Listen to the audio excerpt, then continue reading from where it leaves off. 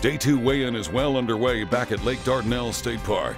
Baker and England from Arkansas Tech hold the lead at the moment, leaving Breeden and Smith from Drury University needing roughly 5 pounds to take the tournament victory. Did you enjoy the night being in the lead? No, you didn't. Okay. 662, new leaders. All right, back in the lead. Breeden and Cameron Smith from Drury University bring in just enough Lake Dardanelle bass to claim the win here at the 2020 AFTCO Collegiate Bass Open.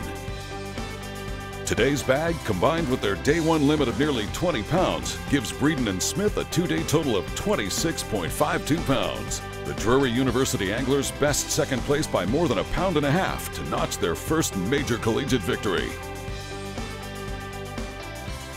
After we weighed in and overcame second place, I mean, we had 660, and that was a lot more than we thought we had. So it's an amazing feeling when it happens, because you know, like, you put in the time, you put in the work to do it, but then you just got to know it's your day. Like, just you got to go out there and do it. So.